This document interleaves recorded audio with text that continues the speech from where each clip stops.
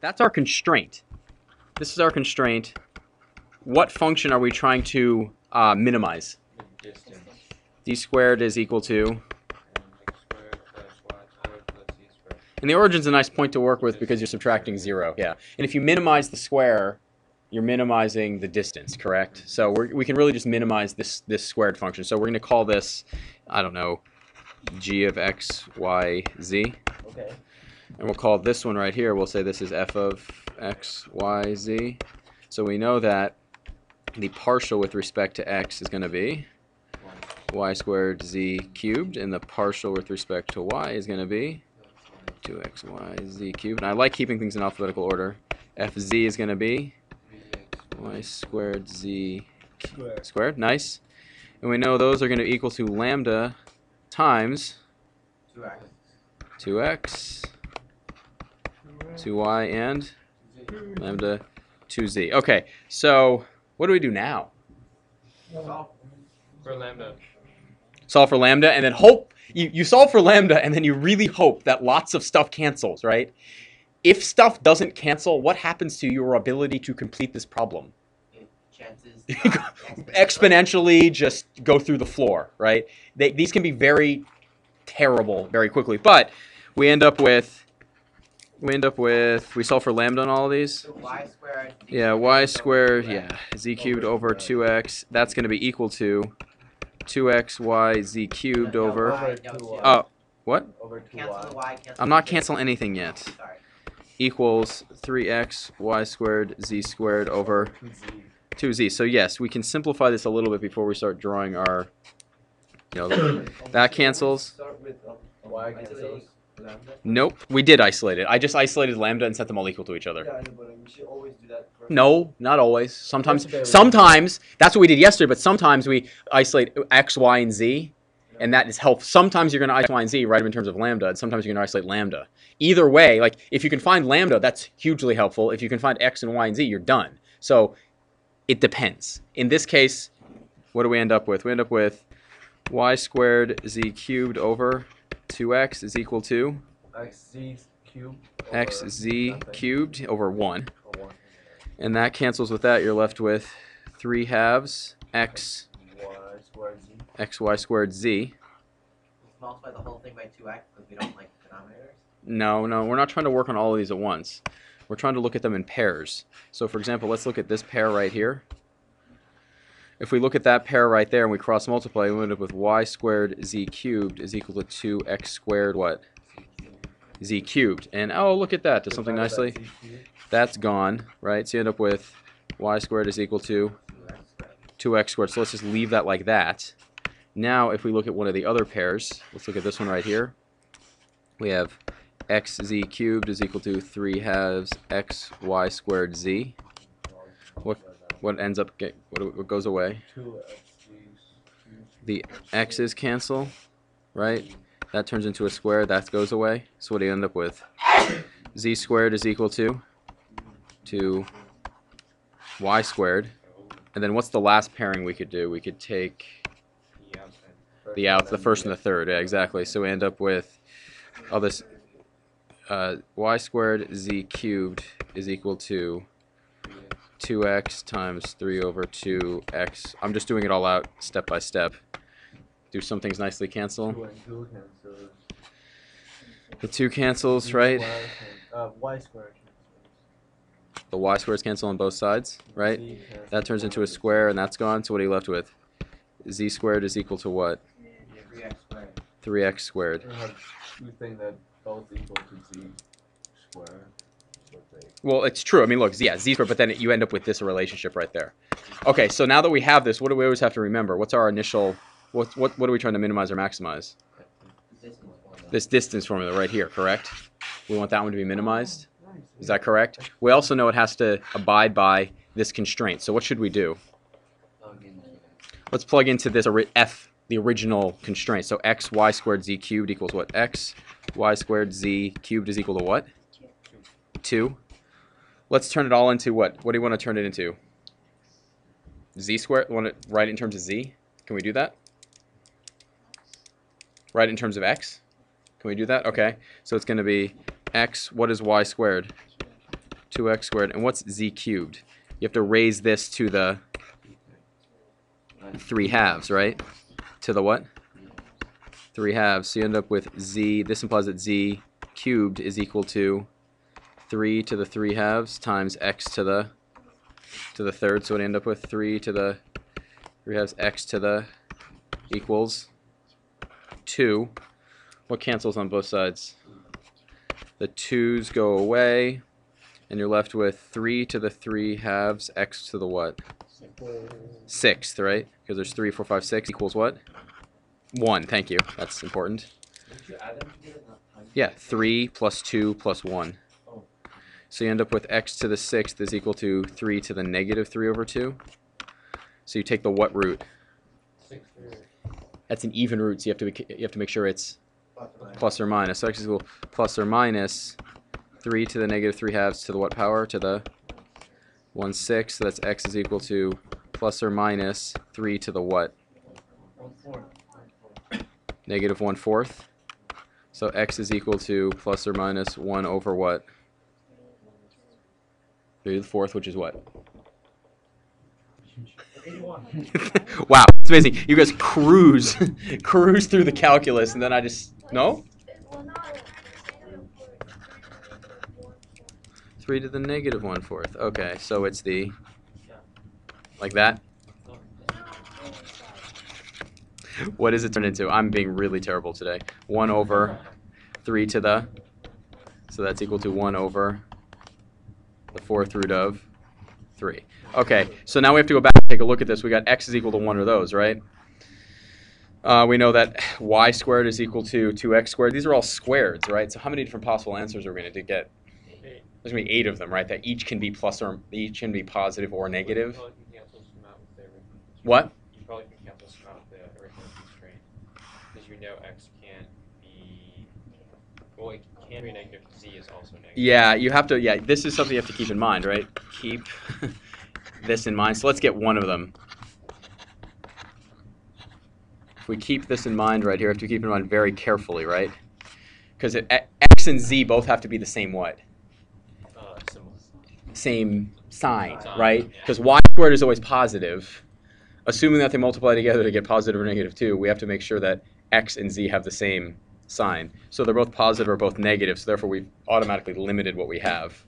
So we just had an x value, so we know that, what's the relationship between x and z? Do we have that? Z squared is equal to 3x squared. Z squared is equal to 3x squared.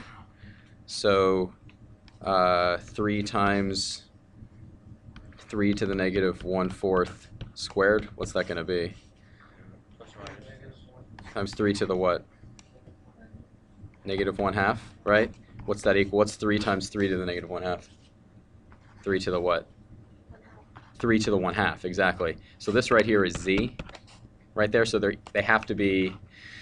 So is it plus or minus? Yeah, it will be. It will be, yeah. So hold on. So we have the x value. The first x value I have was 3 to the negative. So it's positive 3 to the negative 4th. And if that's positive, what does z have to be? 3 to the 1/2, right? Is that correct? Or what? Both of those. Or they have to both be what? Negative. Or they're what? Oh, that's z squared, right? Z squared is equal to that, right? So it has to be the square root of that. So it's going to be 3 to the what? Wait, is it z cubed?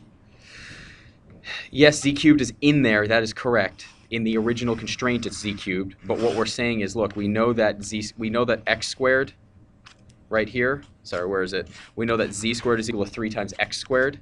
So therefore, we know that z squared is equal to this. So what does that make z equal to? 3 to the what? That makes a lot more sense, actually. 3 to the 1/4. So they're both negative, right? Comma, and that's a negative 1/4. They just blend together. Comma 3 to the 1/4. So they're both positive or both negative, right? Is that correct? Okay, so now we have to find out the y value. What is y equal to? Y squared is equal to 2x squared. So y squared is equal to 2 times 3 to the 1/4 squared, so that's 2 times 3 to the what? It's negative 1/4. Thank you. So what's that going to be? Negative a half, like that? So therefore, what's y going to be equal to? Ooh, the square root, right? So it's going to be 2 to the what? 2 to the 1/2, 3 to the negative 1, negative 1/4, right? And it can be positive or negative, right? But look, it can be positive or negative for either one, right? So how many answers do we now have? 4. 4. So if we take this and put this, sorry, I gotta see if I can surround this. A lot of radicals, that's just how it is. Take this, and it goes right there. We take this, and we make it what? Negative, right? I guess I don't really need the parentheses, but I did anyway. Oh, that could be the other one, so hold on. So is this one or 3 to the negative 1/4, comma, 3 to the 1/4? And what's the next one going to become? Negative 3 to the negative 1/4, comma, negative 2 to the 1/2, 3 to the negative 1/4, like this, comma, 3 to the 1/4, and then this one finally is going to be 2 to the 1/2. That should be negative. No, what should it? The Z term in the bottom right-hand corner should be negative. Thank you. Sorry, Very it's- specific. No, that's very specific. You're very good. So we have 4 possible values for our mins and maxes. Is this question asking where they are or what the mins and maxes are? The minimum distance, right? The minimum distance? How do we do that? Find the gradient. Find the gradient. Okay. So fx is going to be what? Y plus Z. Y plus z? Just y plus z, right? And fy is going to be what? X plus Z. Z. And fz is going to be what? Y plus, oh, x plus. I'm keeping in alphabetical order. Okay. So we have the partials. Now what do we do? Plug it out. What's the equation for a plane that we worked with? Z minus Yeah, hold on. Z minus z naught, yep, is equal to what? equals f of x. Yep. Times x minus x naught Fx of x naught, y naught, right? Yeah. Times what? times x Minus x naught plus what? Y x naught, y naught times y minus and y naught. y naught, exactly. Okay. Z minus 1. So z minus, 1 is equal to f of x evaluated 1, which is what?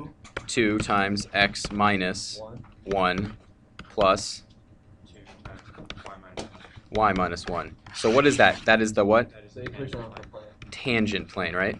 But how do you find a normal? You can Hold on. That right there is the tangent plane. Are we okay with that, everybody? Yeah. Yeah. We're okay with that. I think that's pretty good. That's nice. Equals t and z minus 1 over 2 is equal to t. So if you want to translate this, what do you get? X is equal to 2t plus 1. 2t plus 1. Y is equal to what? T plus 1. 2t plus 1. And Plus 1. oh, look at that. Very nice. Okay, but here's the thing. We wrote it as a vector equation to begin with. So what does this translate into? This translates into 1, 1, 1. And try to erase this. 1, 1, 1 plus what? 12 over 1 t. Oh, 2, 3. Plus t times what? 2, 2, 2. Couldn't that also be 1, 1, 1? What? Couldn't be like Yeah. 1, 1, 1. Yes, you're absolutely right because it just has to be directly proportional. You're absolutely right. So basically, you can replace, yes, if you want to get big and nice, you can change that to like any a value you want, as long as all of them were changed to that. You're absolutely right. But this would be the more, you would say, logical connection. I'd be happier with you if you didn't take the opportunity to change that. Like, yes, you could make it x equals pi t plus I plus 1, and anytime you see negative 1, you do e to the pi I, instead. Woo, and that just makes everything nice, okay? So let's just, the unit vector, right? What is u going to be?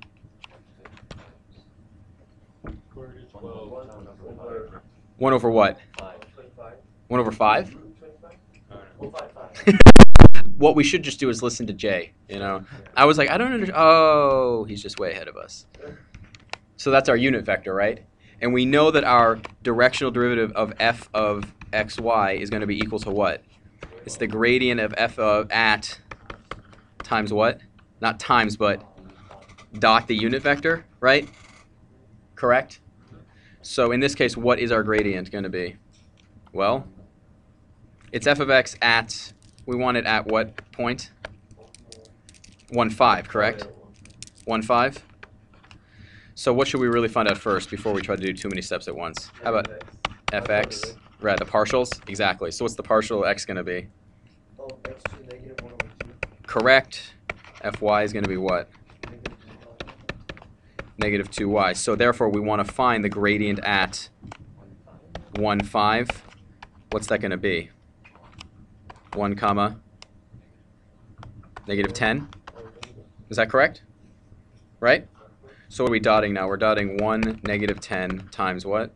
Dot 3 over 5. 3, negative 4, but what's in front of it? 1/5. Is it okay if we just put the 1/5 in the front? Can you do that? Yes. Yeah, absolutely. So what do you end up with? 3/5. 1/5 times 3 plus 40, so you end up with what?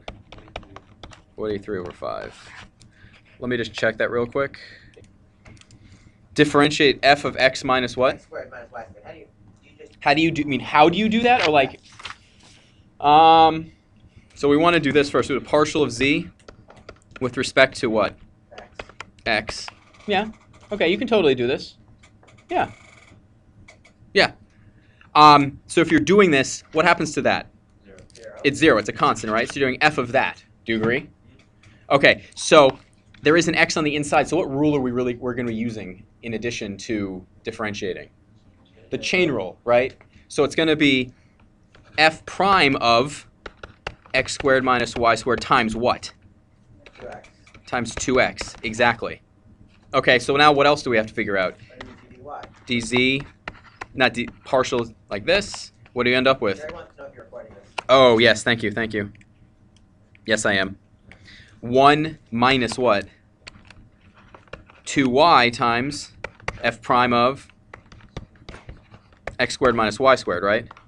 So now what do you just need to do? You're checking y times x plus x times z dy, right? That's going to be y times dz dx is, what is that? F prime of x squared minus y squared times 2x. And what are you adding to? You're adding to it plus x times 1 minus 2y times f prime of. So when you put this together, what do you end up with? 2xy f prime of x squared minus y squared, right? Plus x Aha, that's where I went. Plus what? minus x. X.